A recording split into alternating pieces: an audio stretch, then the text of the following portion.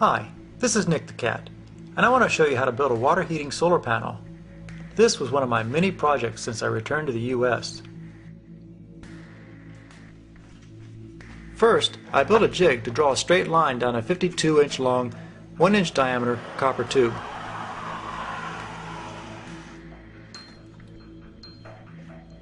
This tube will be a header for a solar panel. Next, mark that line every 2 inches down the pipe for a total of 21 locations, centered around the center of the pipe. Line up all of your headers and mark all the other pipes identically.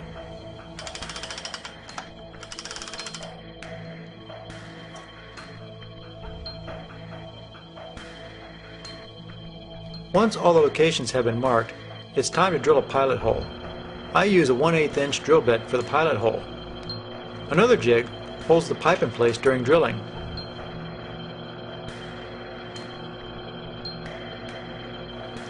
Drill the pilot hole as close to the X as possible in the 21 locations. Then follow up the pilot hole with a larger bit. My small copper tube has a 3/8 inch outside diameter. The smaller copper tube is 1/4 inch inside diameter. It is carefully unrolled on the floor to prevent kinks. I use 60-foot rolls because it divides perfectly by 90 inches. The larger diameter tool allows the smaller copper tube to be marked and cut at exactly 90-inch pieces.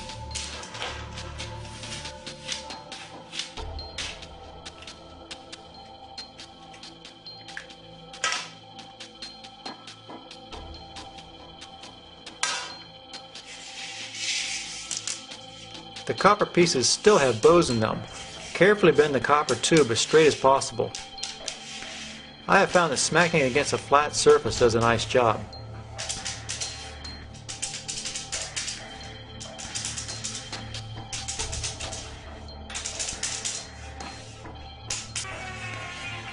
Sand the ends of the tubes. Then cover with solder flux. The fun part is trying to shove each of the small copper tubes into the header pipe.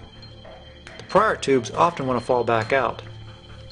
Take a look down the copper pipe and verify all the tubes go in far enough, but not too far. If they go in too far, they won't reach the other header. Solder the copper tubes into the header. Be sure the header is hot enough or you won't get a good solder joint.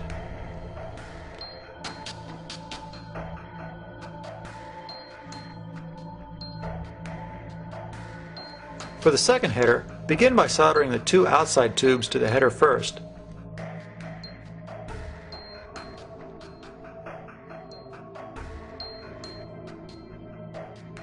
After they've cooled, then shove the rest of the pipes in place. And then, of course, solder them.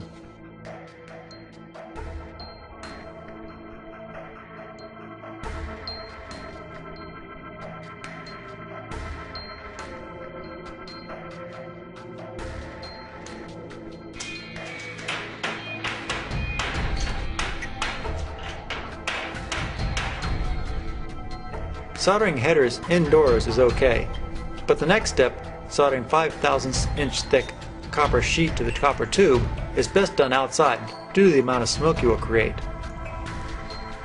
Press the copper sheet securely against the copper pipe. I have found 3/4 inch black iron pipe did a reasonable job. Have lots of solder available. I use 50/50 lead-based solder for this part of the project.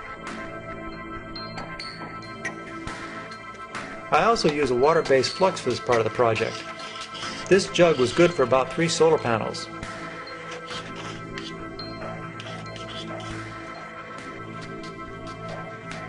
At this point, you can straighten the copper tubes that are wedged between the black iron pipes.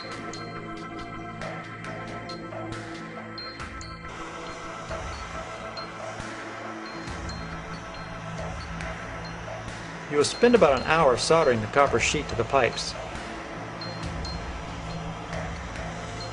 The soldering process causes the copper to ripple.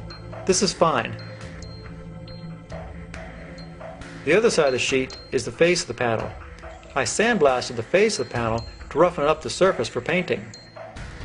I used Rust-Oleum high temperature paint without a primer and sprayed the face of these panels. I let the panels hang in the basement for about a month to let them off-gas before putting them into the boxes.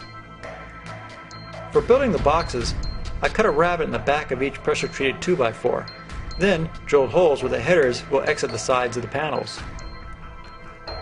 I assembled the boxes with screws, including the plywood back, which fits into a rabbet in the back of the 2x4s. What is missing from this video is that each box has 3 2x2s running across the back of the panel. This supports the copper core solar panel and strengthens the plywood back. After I verified that no screws go through the header holes, I took one of the side 2x4s off, placed a layer of fiberglass insulation in the box, and placed the solar panel on top of the fiberglass. The 2x4 side was then replaced. To pull the solar panel down, I put several screws with washers through the copper sheeting and into the 2x2s that were used to strengthen the back of the panel. To complete the project, the panels were mounted on a rack, tempered glass was added, and flashing used to cover the edges of the glass. Silicon radiator hose was used to connect the panels. This allows for disassembly later if necessary. PVC pipe was cut lengthwise and used to cover the radiator hoses. How hot can these panels make water? We pumped 60-degree water from a garden hose into the set of panels, and steam came out the other end, after the panels had been sitting in the sun for a while.